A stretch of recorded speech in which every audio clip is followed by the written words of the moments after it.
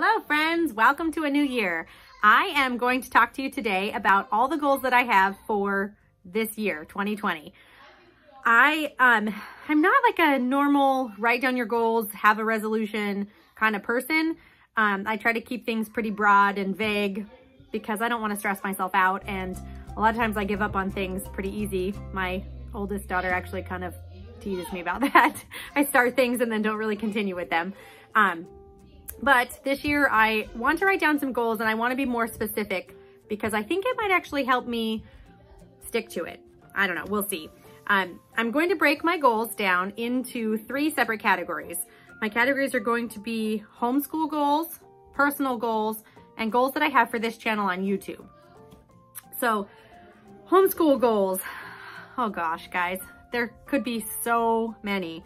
But really, I just want to focus on 2 things for homeschool, in addition to what we're already doing. I want to incorporate for the rest of this semester more field trips. We used to do a lot of things when my older kids were younger. I say that in a lot of different areas of life. You kind of get out of routines, right?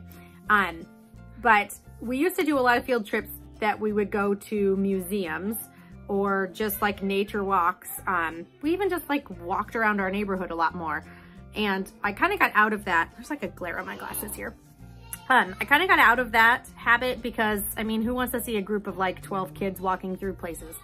It's kind of overwhelming and I didn't want to keep track of them. But we're in a place now where some of my older kids could stay with my younger kids, like the toddlers that don't need to go.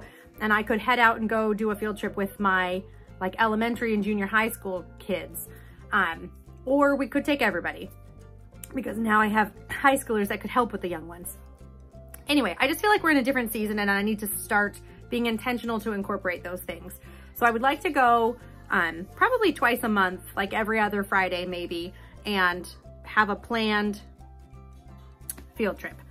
And the second goal would be that on the opposite Fridays, so every other Friday, that I would make sure that we do for the afternoon, we're gonna just do like more free like art afternoons where I just have lots of supplies set out and people can paint or craft, or we could do a game day. So pick out games that are educational, but still fun. So lots of card games and dice games that incorporate math, maybe like geography, bingo, things that are still making them learn, but they are having fun with it.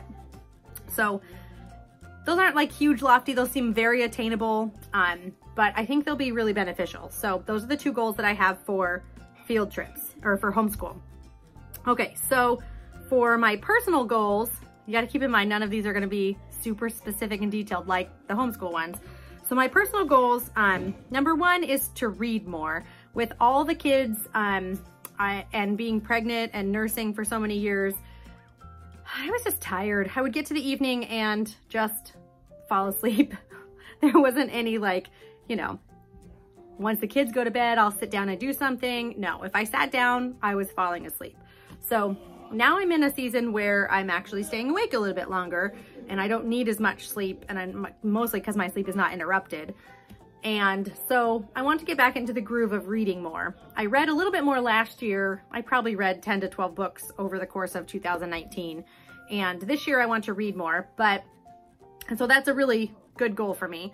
But the more important specific thing for this year is that I want to write down and keep track of the books that I read. And I'm not very good about that. So either just writing them down in my journal on paper so that I know what I've read, or using the app Goodreads to be able to log what I've read, so I can have a good way of keeping track of it. Okay, and then the second goal that I have for me personally is to lose weight, which I'm sure is on like every single person's list ever. I don't know, maybe there are really fit people who haven't had a bunch of kids. So for me, I did really good last year at the beginning of 2019, and I lost a bunch of weight. And then summer came and we got busy and we went on a trip, and then at the end of summer school started and then holidays came. It's just one thing after another, and I just stopped putting it as a primary focus, and I gained back some of what I've lost, which is really whatever. But I've been kind of, you know, up and down every time you have a baby. I have a baby. Every time I have a baby, you know, weight goes up and down. It's been like a roller coaster for the last 20 years.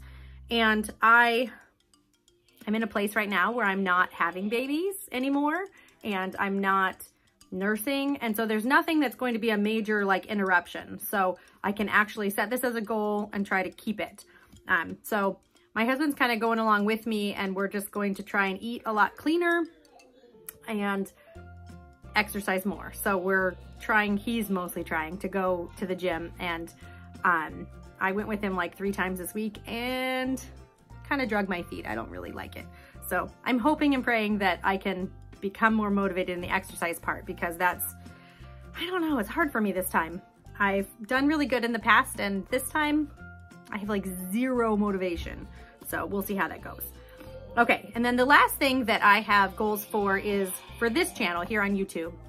I kind of started this just as a hobby, thinking it would be a fun outlet for me, a way to connect in an environment with other moms, because I like watching other moms on YouTube, and it's fun to hear what their life is like and what their goals are like, especially when it's other moms that are in the same season of life as you. Other moms who have lots of kids and a household to manage and homeschool.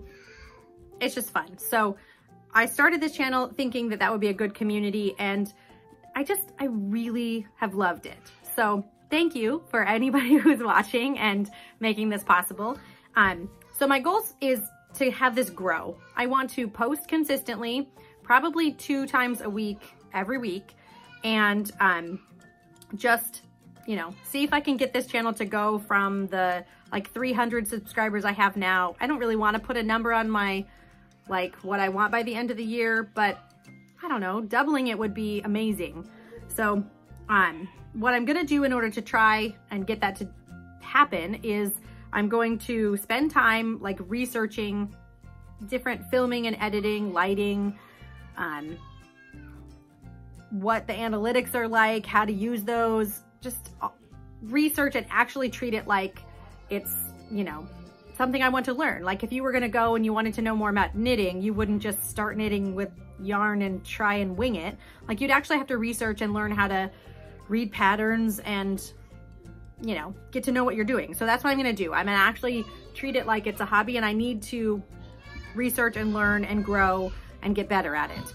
So that's my goal. Okay, so those are the 3 areas that I want to improve on and goals that I have for this year.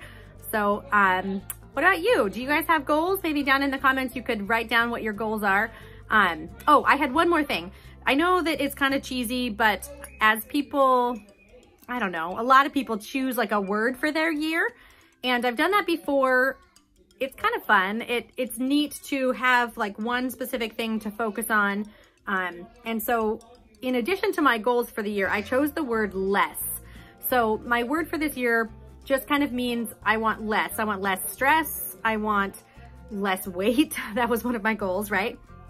I want to own less. Like I want to go through, I love purging and getting rid of things, and I go through periodically and clean out, but this year I want to like majorly go through and clean out and just accumulate less.